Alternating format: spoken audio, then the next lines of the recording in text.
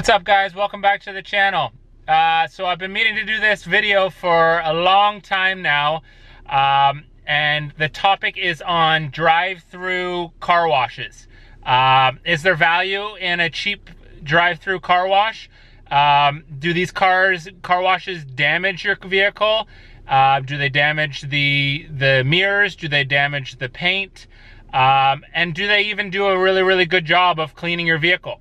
So all that stuff is going to be discussed in this video. Hope you're into it. Let's go.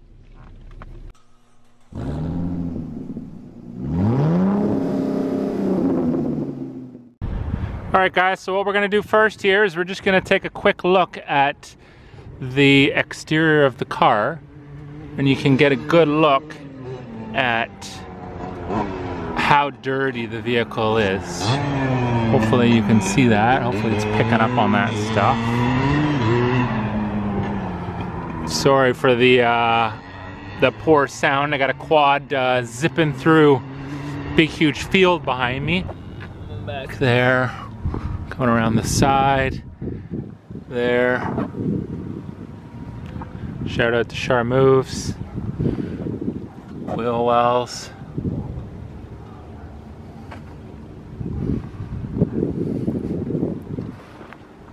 Got the hood, the bonnet, looking really dirty. Come down here, and this is the dirtiest bit, guys.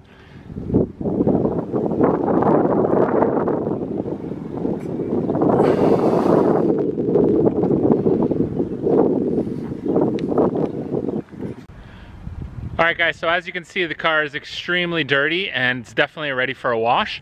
We're going to go over to my local drive-through sort of car wash and get this bad boy done and take a look at these sort of after effects. Alright, let's go. Alright, guys, so in the car, we're going to head over to the car wash and take a look at what kind of effects we can have done from, you know, very cheap sort of bare bones drive-through car wash. We're going to go over the sort of the pluses and the minuses of doing it, and see what kind of results we get. All right, let's go. So as I said before, guys, I've been doing this drive-through sort of car wash as a sort of just a cheap way to get my car washed, you know, at the drop of a hat, for years now, for about sort of, you know, probably 3-4 years. You know, when I first got the vehicle, I wanted to really keep it clean, and I was all about getting it detailed professionally, and that kind of caught up with me a little bit. The cost sort of started to get a little bit expensive. It was $200, $250 every single time I wanted the car to be cleaned. That being said, every time I gave the car in, it came back to me in pristine sort of order. But it got to the point where I didn't have $200, $300 every single time the car was in need of a wash. So I started resorting to these quick sort of car washes. And you know, in my sort of, you know, experience, I always leave the car wash a little bit unhappy. You know, from my mirrors being pushed in, to, you know, little pieces around the back splitter not being done, to the car not being completely dried. There's always these little sort of things that kind of just frustrate me a little bit every time I go to this place. Did I ever have that problem when I had it detailed? Never. You know, very finite detailing when you have it professionally done. Everything from, you know, having it waxed to having it completely dried, no beads of sweat. All the little details are all taken care of. You know, in between the emblems, everything's all done. So, you know, obviously there is more value in, you know, having your car sort of fully detailed. But today we're going to sort of just look at the sort of cost-effective, you know, sort of option, you know, between $5 and $10, where you can just quickly have your car done, and whether there's value in doing it sort of at the drop of the hat and for the money that that you're saving. So surprisingly enough, wish you guys could see this, but quite a few people on the road today. I guess the stay-home order's not really having too much of an effect on people. It's a beautiful sunny day in Philadelphia, so much like myself, everyone feels the need to get out and, you know, just go for a little rip in their vehicle and sort of enjoy the sunlight. So guys, I want you to keep in mind that the car that I'm having washed today is my own personal vehicle. It's a 2011 Infiniti G37 XS Coupe.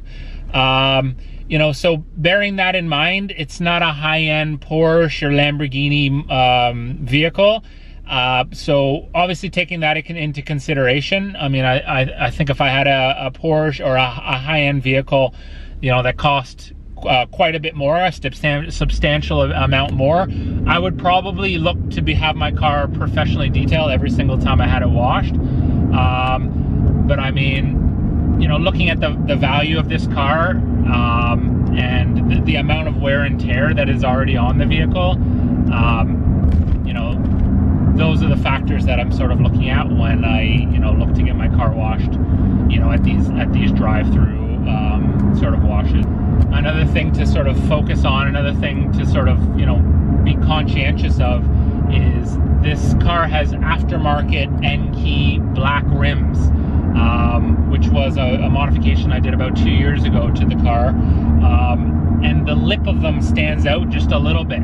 So jumping on to the little tracks that you have to sort of center when going to this car wash is also a huge issue, and something that we're going to take a look at when we come out of the wash, just to make sure that there's no scratching or anything like that, because you always have to, it's like a big job to sort of line up the tires, get it on. You can always hear that little as you sort of line it up, and it's always a really sort of frustrating thing. That's probably one of the most frustrating sort of annoyances I would have if I had a high-end vehicle and taking it in there. It's not a non-touch car wash, so there's tons of little, you know, sort of washing hands whacking your car, and, you know, little sort of washer spinning and touching your car. So, you know, naturally there's going to be a lot of sort of dirt and sand buildup, and I think that's also definitely going to have an effect on the quality of your paint going forward as well. So also something to consider in the finished product.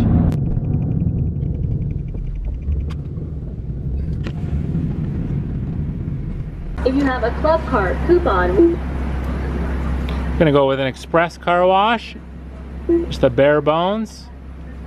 Bang. So there you go. There's the receipt, $5 car wash. All right, here we are. Time to line it up.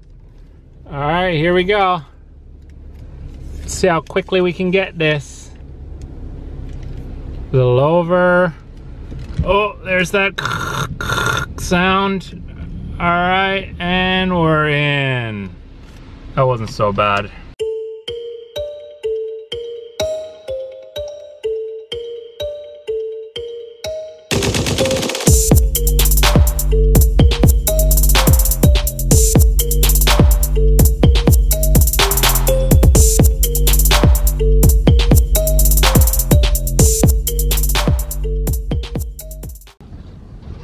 Okay guys, so here we are. Here are the after effects of the $5 car wash.